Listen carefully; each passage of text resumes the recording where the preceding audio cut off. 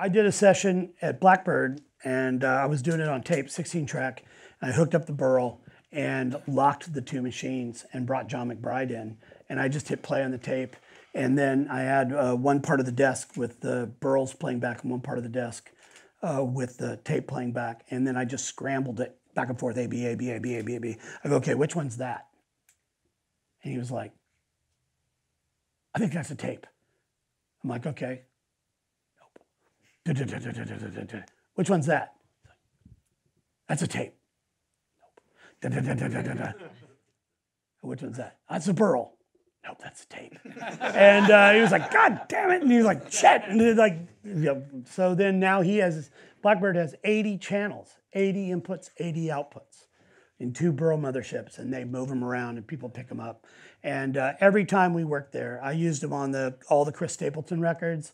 I've used them on every single record that I've done in the last 6, 7 years.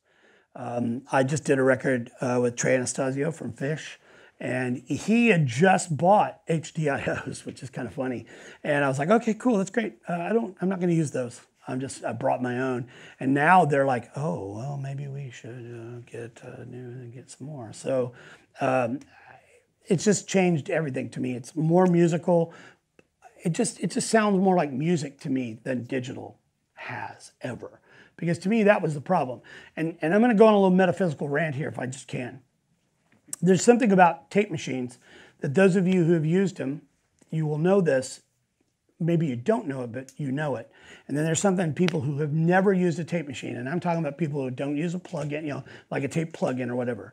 But there's a thing about a tape machine that's hard to quantify, and that is that it is full of chaos. And our lives are, strangely, we're full of chaos. Everything in our lives are chaos. Everything is about, the butterfly effect thing. You guys know what I'm talking about, what that is. Tape machines are full of them because they got motors, they got belts sometimes, they got counters, they got sprockets, they got all this stuff.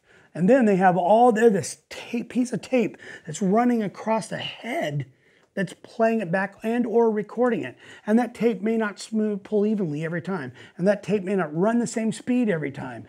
And there's so much chaos in it that, strangely, we as humans love.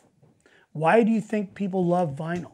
Well, some people love vinyl because, they can hold it and they can look at it.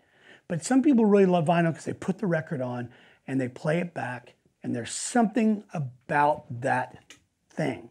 And that's the deal with working in tape, because that thing is not playing back the same speed all the time. It just can't. It can't do it.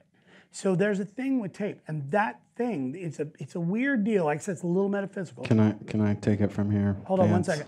All that thing is a thing that I don't feel it in real time with the Burl, but I feel the musicality of it.